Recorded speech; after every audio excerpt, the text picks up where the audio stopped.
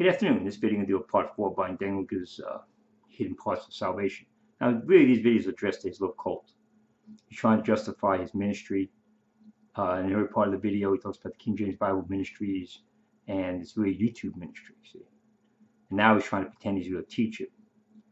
He doesn't teach expository teaching, which is verse by verse, and he's not preaching topical preaching, which is dealing with all the verses dealing with a particular subject. He avoids the verses he wants to deal with. So he just deals with a subject, essentially, and just basically goes down there, and you see him constantly distorting things. I told you you'd have to make a break, try to make a separation between him and John MacArthur. Because John MacArthur teaches the exact same thing he's teaching about changed life. So he's about 20 minutes in, and he's talking about the blood atonement. 23 minutes in, see if I go back here. The guy just spills out lies and lies and lies, people. The guy is a professional liar. The Muslims, they come out and they say, well, he was a prophet. Well, then his blood would have meant nothing, you see. Now, 1 Corinthians 3-4 is implicit. The blood's there. So JT goes about this. You don't need to believe blood atonement to get saved. You should do. You have to believe Jesus Christ died for your sins on the cross. That's what Bryan said. You have to believe the fundamentals of faith to be saved. So that's why you go through Romans 3-4, 3, 4, and 5, instead of running all over the place looking for the word gospel. That was a summation. That wasn't a definition of the gospel. That was a summation of the gospel. He had to have God's blood. Just as simple as that. You say, well, how does a soul have blood? They don't. Well, then where did he get God's blood? Because he is God. He is the body of the Godhead. He's the body of God. Godhead isn't talking about body. Look it up. Godhead talks about the attributes, the nature of God. It doesn't talk about the parts. Let me tell you where this guy went. He went from Genesis 1, the image of God, to 1 Thessalonians 5:22, both of my body, soul, and spirit, a man, tripartite, and then he went to the Godhead. Nothing connected. The image of God, there's about Adam being a person to have a relationship with God, walk with God, talk with God. Animals don't have a relationship with God. They just jump over this as well. That's what God is. 3 parts. And he thinks this makes sense. He thinks he's actually talking like a sane person. In him dwelleth all the fullness of the Godhead. Because he's bodily. Because the Word became flesh, the second person of the Trinity, not the Father. That's who had the blood. The unique person of the universe is the second person of the Trinity, not the Father, not the Holy Spirit. Oddly, Colossians chapter 2, verse 8. Right? Or excuse me, verse 9. Verse 8 talking about not being spoiled by philosophy, like the Trinity teaching. Okay? The blood atonement's there. And there's scores of scriptures that talk about. Yeah, blood atonement's there. That's what we tell him JT tells. JT does. In 1 Corinthians 3-4. The blood atonement's there. Oh, you have to believe blood atonement. Blood atonement's there. Yes, you do have to believe blood atonement. You might not be aware of it. See, now he's trying to cover his tracks. You have to give him 2 thumbs up with what JT does. The blood being there and being necessary. So when you hear a preacher saying the blood atonement is necessary for salvation, that doesn't mean that the blood atonement is the gospel. It's part of the gospel, Bryan. It's part of the gospel. You have to have faith in the blood. That's what Romans 3:25. Faith in the blood for propitiation.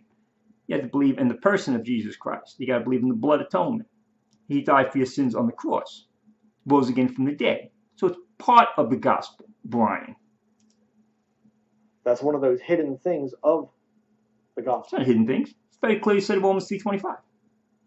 It's only hidden because you went to 1 Corinthians 15-3-4. If you go to Romans 3, it's not hidden. It says very clearly. Propitiation through his death and his blood. 3:25. Whom God had set forth to be a propitiation through faith in his blood. Nothing be clearer. Nothing be clearer. It's because these guys went on to 1 Corinthians 3-4. Instead of looking at what the gospel tells you very clearly what the issues are. Of salvation. In Romans. That you understand. He went to Romans 2 and 3 for conviction, didn't he? Later on. You just understand, oh, Jesus died. He was buried, and he. No. See that, people? Not that Jesus died, but that Jesus died for your sins. That's the substitutionary aspect of the blood atonement. He didn't just die. He died for your sins. This man's a liar. Rose again. If he didn't do those three things, salvation would not be possible through him. Yeah, but he's died for your sins, not just died. He saved us. Why? He died for our sins. There we go. See, you left that out in the beginning part. See, dying for your sins, that's the issue. That's the propitiation. That's the blood. Then he's buried. Yeah. What happened to the body, Bryan? The body was in the grave for 3 days, Bryan. So who was in hell for 3 days, Bryan? You'd have the Father in hell for 3 days, Bryan, not the Son, because the body was buried for 3 days, Bryan. Well, okay. Muhammad died for his beliefs, and he was buried. Muhammad didn't die for his beliefs. He got poisoned or something. He got killed. He didn't die for his beliefs. Buddha died for his beliefs, and he was buried. He didn't die for his beliefs. He just died. Did they come up? Nope. See, now he's preaching. Did it come up? Nope.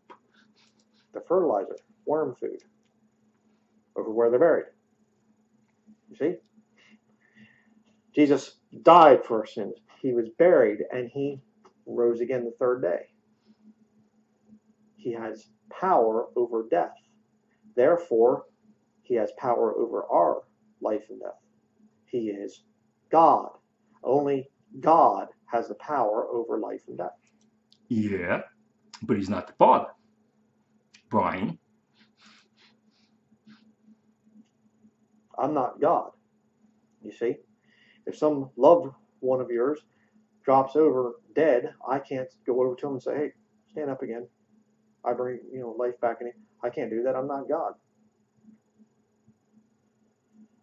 See, that was insightful. 1 John chapter 1, verse 7. Like I said, I'm just trying to go through these quickly here, because I've done so many different studies on all these different points and whatever. You've been exposed as a lie, every one of them. 1 John chapter 1, verse 7. But if we walk in the light as he is in the light, we have fellowship one with another, and the blood of Jesus Christ, his Son, cleanseth us from all sin. Is the blood part of your salvation? Yes. Do you have to believe in the blood, somehow put it up here, eliminate this stuff here, and say, it's the blood, it's the blood, it's the blood? That's nonsense. You're a liar. You're a foul-mouthed liar. Denying the blood, just like John MacArthur did. Just like John MacArthur. When you go to 1 Corinthians 3, Jesus Christ dying for your sins on the cross is the blood atonement. Propitiation is through faith in his blood, Romans 3:25. Says very clearly. But they want to skip to Romans 1 Corinthians 3 through 5 and say, because there's no blood there, and say there's no blood atonement, you have to believe blood atonement. That's exactly what you believe in. Just because you don't know you believe in the blood atonement, that's what you believe in it.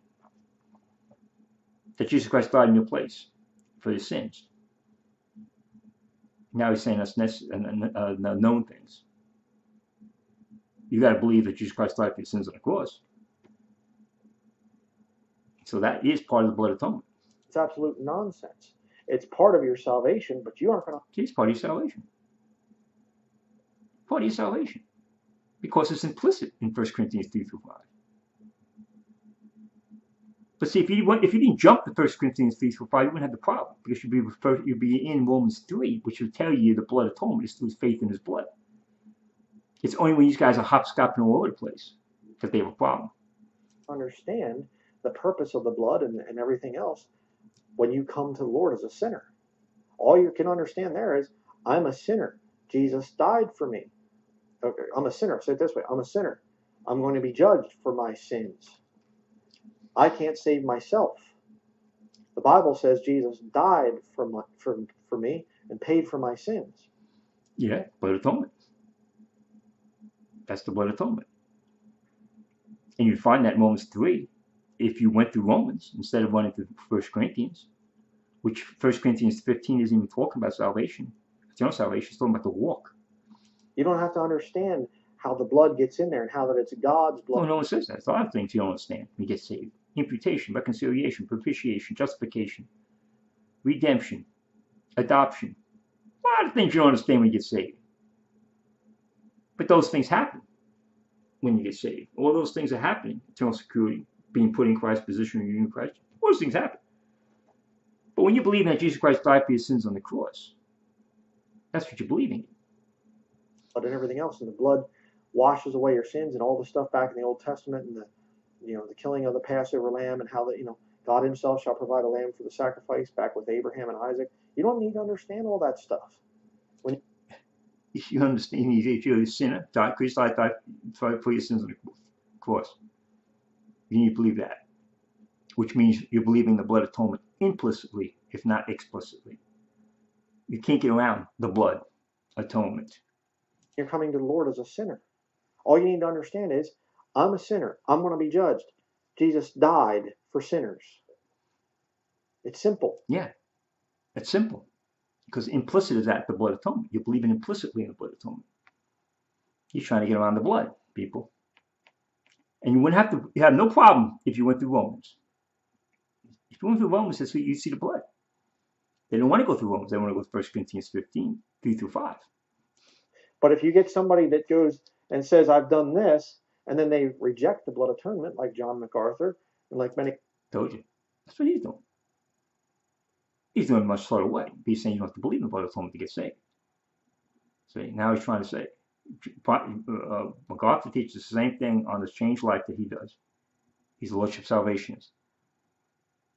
The blood atonement is implicit in 1 Corinthians 3-4. JT Does is up there playing games, word games. These other guys. So is this guy. And what's John MacArthur's problem? Where did he fail up here? He doesn't believe the Holy Scripture. He doesn't believe that this King James Bible is perfect. That's not where he failed. That's not where he failed. He went up to minor versions, but that's not where he failed. He failed he's a Calvinist, thinking that was going to be applied to him through sovereignty, and therefore he rejected free will. So he believes God saves you. There's no free will involved. And therefore, you will have a Christian walk because God is controlling every aspect of your life. That's what Bryan believes. The whole point. He failed here. He might know he's a sinner. He might believe that there's a judgment coming, but he doesn't believe that there is such a thing as Holy Scripture. So he can go through and he can change words, and the Greek says, and actually a better translation would be, he failed here. Bryan's denying the Scriptures by rejecting the Trinity. He's rejecting the Trinity, the Scriptures. You see. So when you get somebody that fails up here, they're going to get messed up somewhere down here. Every single time. Next. He's failed all over the place. He failed with the Holy Scriptures resting all over the place. We're going to talk about imputed righteousness. Romans chapter 4. See? Now we're back in Romans again. See that? Romans chapter 4. Why are you messing around the gospel in 1 Corinthians 3? When the gospel of 15, 1 Corinthians 15, you got convicted in Romans, now you're back in Romans dealing with imputations. It's where you're supposed to get saved, people, in the Romans. Beginning in verse 22. And therefore it was... This is just all people justify his cult, people. This is all trying to smooth things over with them. JT Does puts a video out, says the blood atonement is not necessary for salvation. So now he comes back, 1 Corinthians 15, saying, you see, the blood, no one knows about the blood. You may not believe in the blood. It's implicit. It's implicit. When you believe in Jesus Christ died for your sins, of course, you believe in the blood atonement, even if you're not aware of it. But the real problem comes in, they don't follow the order that God has given you to get saved. They want to run to 1 Corinthians 3-5, where Paul is summing up the gospel that he already preached to the Corinthians about the blood. That's how they got saved. They didn't get saved just by believing that Jesus Christ died for the sins on the cross. They believed in the blood atonement. Paul taught them on blood atonement. That's how they got saved, by believing in that. This is just a summation to get to the resurrection, and then Paul explains the resurrection of life, the resurrected walk. But let's stop here and put this up. But the guy just continues on the line, and gives you guys separate stuff from John MacArthur. But you believe in 1 Corinthians 3-4, you believe in the blood atonement, substitutionary blood atonement. That's exactly what you believe in it. It's implicit in that because that's how the sins are paid for. That's how the sins are paid for. So JT does up there playing the word games. You know, you don't have to believe in the blood because the blood doesn't show up. How did people tell me the same thing? Where's the blood in 1 Corinthians? Atonement's there. Substitutionary blood atonement's there. You know, say these people don't want to play games. You know, you can't get saved without believing in the blood, which means Christ dying for your sins on the cross. That's what it's talking about. Stop here, put this up, and see if I get back to this tomorrow. Amen. Thank you.